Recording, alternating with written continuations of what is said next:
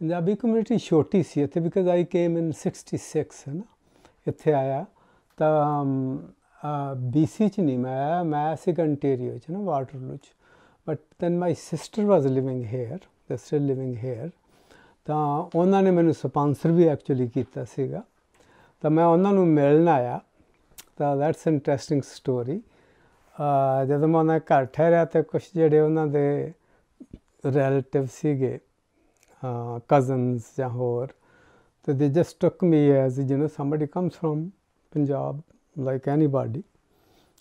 My education was no consideration because I was Indian, so Punjabi. So they suggested me, they showed me a sawmill that you would be working here and how things go here. They even brought some boots for me. I tried to tell them that no, I won't be probably working here, but they laughed at me and they said, well, no matter how much you are educated, our people have to work, which was right also to some extent. But then my friend called, he said, just come back. So I just went back after a week or 10 days and then joined the university there in masters and got some loan from Bank of Montreal, as I already mentioned. So I didn't live in BC that long, but after 2.5 years, no, after a year and a half, I came back to Victoria in BC. Of course, you're right. And the society here, the Punjabi society, was quite different, very different actually at that time.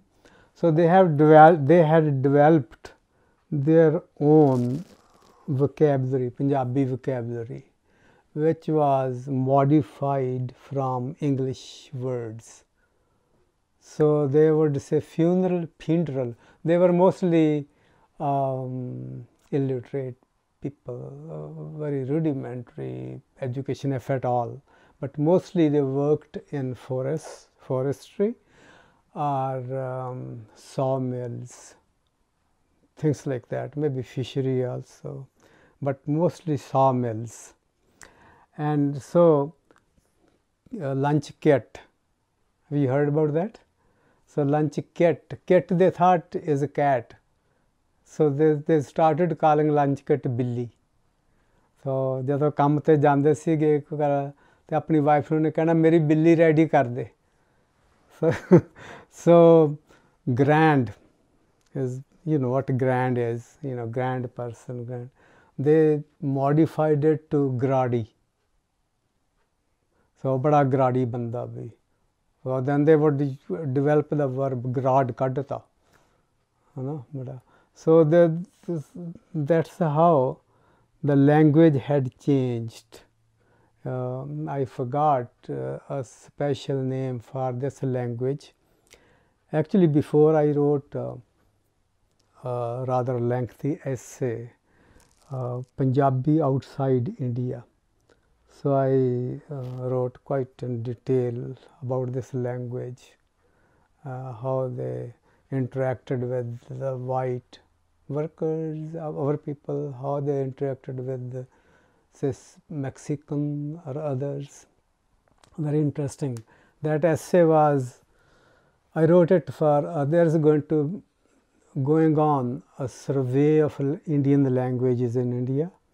It is going to be in 50 volumes, huge study in English. It was done by some white scholars before, when India was under British, and now they are redoing it. So they contacted me for Punjabi outside India. Very few people would be in educational jobs or other management jobs or professional jobs. So like when I came here, I started working in University of Victoria Computer Center. So I had kind of a different kind of, if I call status or whatever. There are a few other people too working with for government. There was a planner, but majority, by far the majority, were workers, and they had a great contribution in the development of British Columbia. They worked in difficult jobs in forestry. They took down the forests, you know. Well, now of course we see it a different way and from an environment point of view, but at that time environment wasn't in the forefront at all, actually. So in forestry they did so much work, physical work, and it's acknowledged by the province, their work. Same way in mills, they worked a whole lot, overtime work, and with lesser pays. So I think they culturally they couldn't mix up with the people here. Our women, like, they would change the names, Peter or whatever, from original names. Women would try to dress in skirts, but not exact skirts women wore here, but somehow similar. So they were kind of, they did look sometimes funny dresses, but it was difficult time for them here to adjust, and there was a lot of racism at that time. It's no comparison now. Now, so it's multiculturalism came later after that, and it mostly changed with Trudeau, senior Trudeau, not this Trudeau. Well, this is as good as, I think, father, but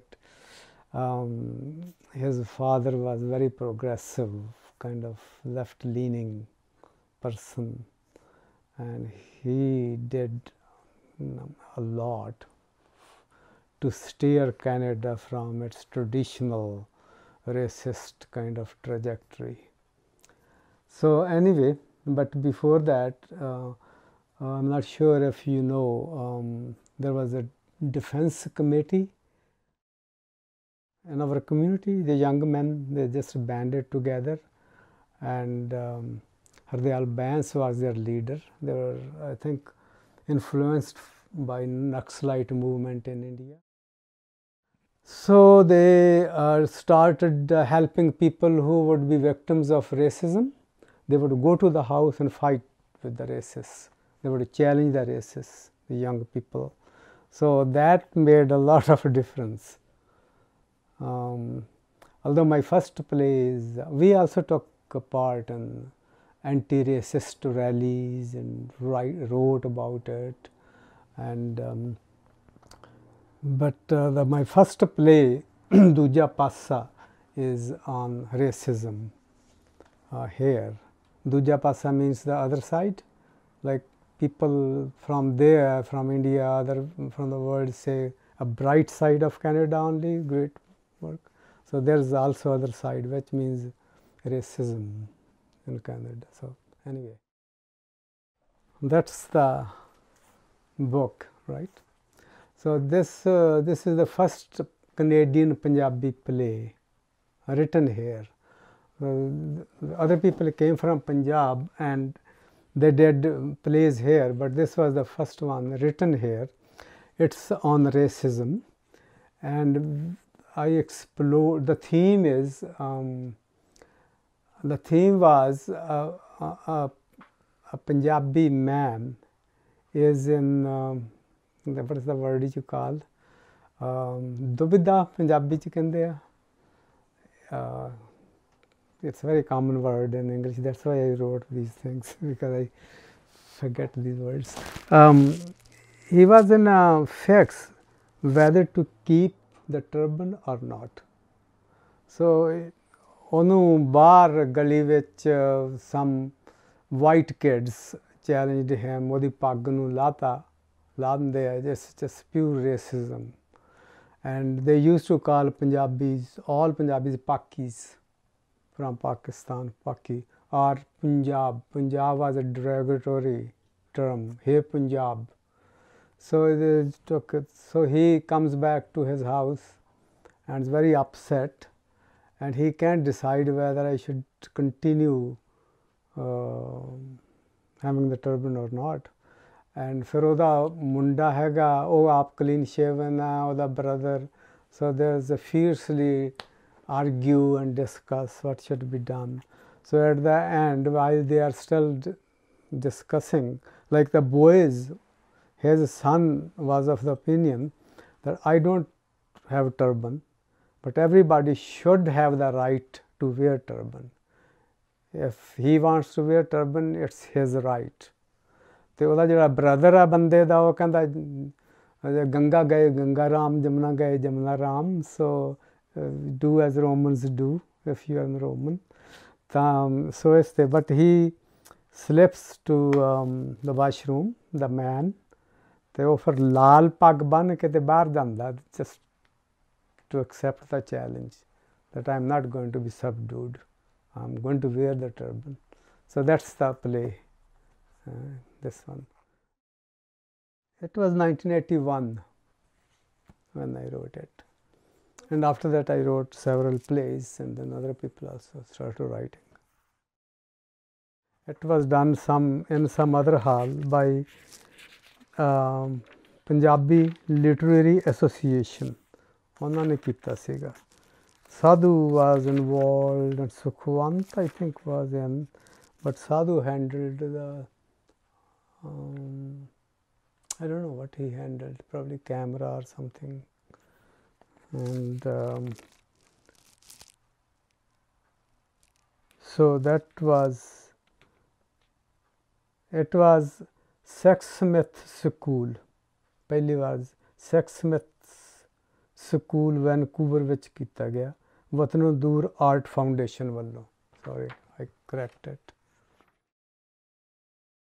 Yeah, that's again, it's a poor book with a poor binding because it's now old and it hasn't been republished. It has been revised 4 times. It's the 4th version. I think it was taught in UBC also. And so this is the first full-length Canadian play, Kamagata Maru, and you know the story, right? So I wasn't that much inspired by the racism that happened. I was really impressed by the Shore Committee, how they reacted to Kamagata Maru, and it was amazing for me that our people could be so humanistic, so considerate. They didn't have to, but they went all the way to support people on Kamagata Maru. They risked their lives.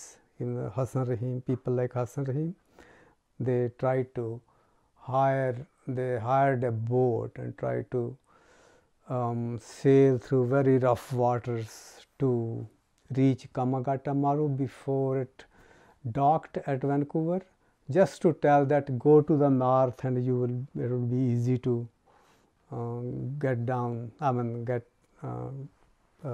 disembark there, but here it will be difficult. So at night 2 of them hired a boat, very rough sea, but they had to abandon their journey because it was too dangerous. But you can see how dedicated they were. So that's what inspired me to write, actually, the play. I think it was because it's not only one instance of it, lays the foundation, it inspires young people in the community. It sends out a great impression that these people are not just selfish or living alone. They can help, they can reach out to people in difficulty. So that's what really impressed me, and I thought of writing the play. When we first did, the staging itself wasn't very successful because it was a full-length play. We had no, I directed it and we had no experience, but the main difficulty was the sound. We didn't know. Here in Canada, the audience is very quiet, very well behaved. There wouldn't be a slight sound from the audience. Our audience is totally different. They hadn't learned, and now it's a bit different. But at that time, they just took children with them, and they were talking to each other, and so the sound, voices of the actors didn't go beyond half the hall. So that was the difficulty. But you can say at that time people were so enthusiastic, about 500 of them came. And then I got a message from a minister, from BC minister, congratulating and wishing well. So it did create a kind of stir at that time. Yeah. And then it was done later several times. And I think it's the most cited play in Canadian literature, because it has been cited everywhere, not only in Canada. Because the Kamagata Maru, at that time I didn't realize at all that it would be so important, the incident. So the play automatically, there was one more play written before it by a white writer. You know, journal artist, he and I wrote this book. This is A Journey with the Endless Eye, Stories of the Kamagata Maru Incident. So he made original paintings, very beautiful paintings in it, and I wrote the little stories about Kamagata Maru.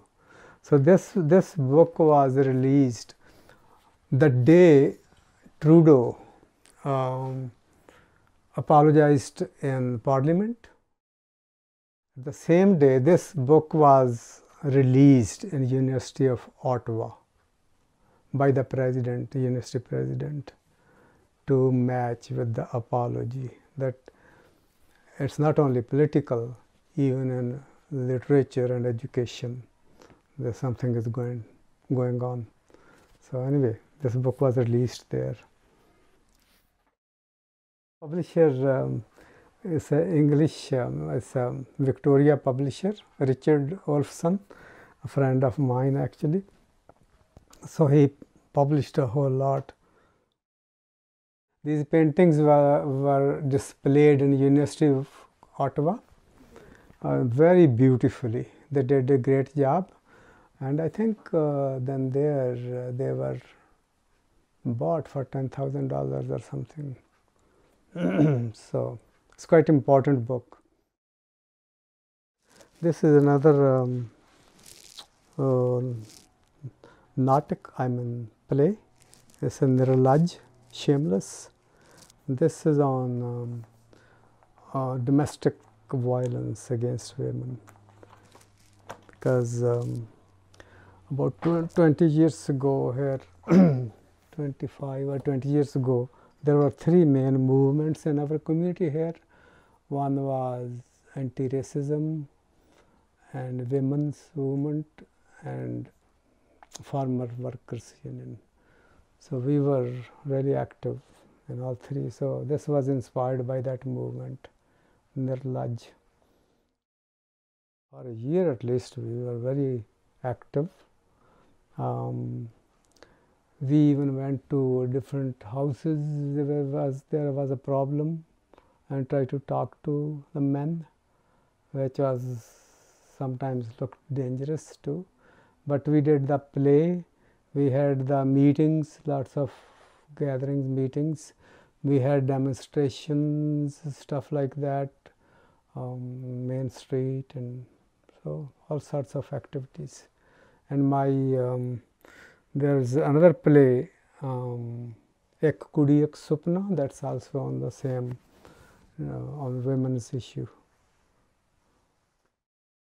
It was always a good audience, good comments, no complaint, and nobody became aggressive to us. There were many people who weren't happy about it. Of course, you would understand that, you know, but nobody kind of dared to come and challenge that we won't let you do this play again or this and that.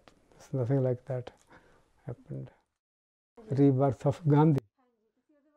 That was in English, first English play, and hall was full at least, and more than 50% were white audience. It was intended on Dalit issue. So Gandhi had made a statement, that very famous statement, that I don't want to come back to this earth, but if I do, if I have to, I would prefer being born in a Dalit womb, so that I can understand their experience, so that I can experience their what you call pain and suffering and work for it. So what happens in the play? Gandhi was shot, as you know. So the first scene happens up. He's when Gandhi was shot, he went up. No, we don't know where it was, but is confronted by a god, Yamdut. It's a god of death. You know, there's a god of death, and Yamdut is their agents, Yamduts, some other gods. So the myth is, prevalent myth in villages in India, that when somebody dies, two Yamduts come and take it to the god of death, take it, and they have all the accounts of his life. He did good or bad, whatever. So when Gandhi goes up, he confronts Yamdut sitting there. He already knows because he had taken it there. It is not shown in the play, but he says, hello, Mr. Gandhi, and he is of course surprised. Anyway, then they tell, and Gandhi,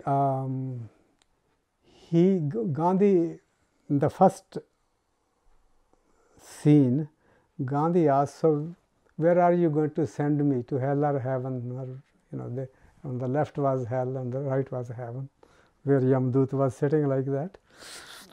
He says, let me see. And then he says, you go back to earth. And Gandhi is upset. He says, why go back to earth? I have come to see the Lord. And then he says, you made a statement that if you are reborn, that you will be now, Dalit womb is waiting for you. So you have to go. So that's how the play goes. And so Gandhi comes back, and then he then experiences what a caste system is when he comes back like that. So that was a play. It was fun also, funny also, Yamdut and Gandhi, their dialogues and this and that.